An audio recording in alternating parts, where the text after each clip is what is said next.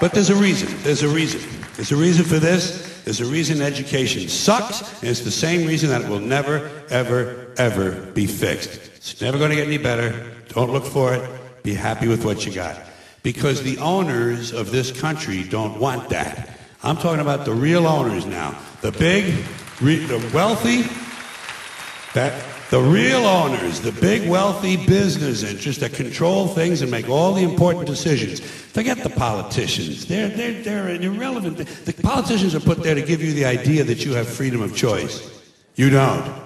You have no choice. You have owners. They own you. They own everything. They own all the important land. They own and control the corporations. They've long since bought and paid for the Senate, the Congress, the state houses, the city halls. They got the judges in their back pockets, and they own all the big all the big media companies. So they control just about all of the news and information you get to hear. They got you by the balls. They spend billions of dollars every year lobbying to get what they want.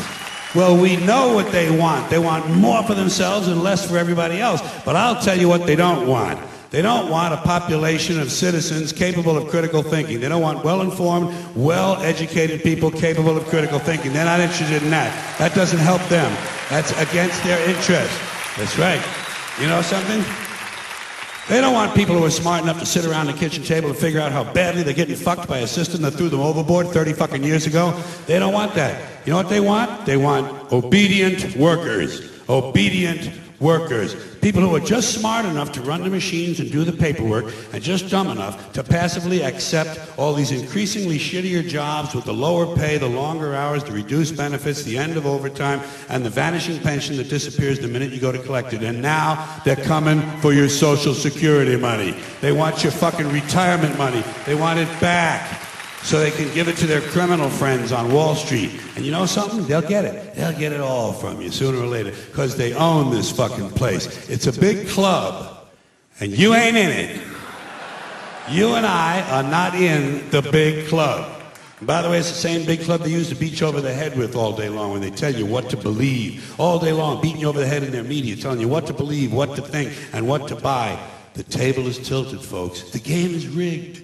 And nobody seems to notice. Nobody seems to care.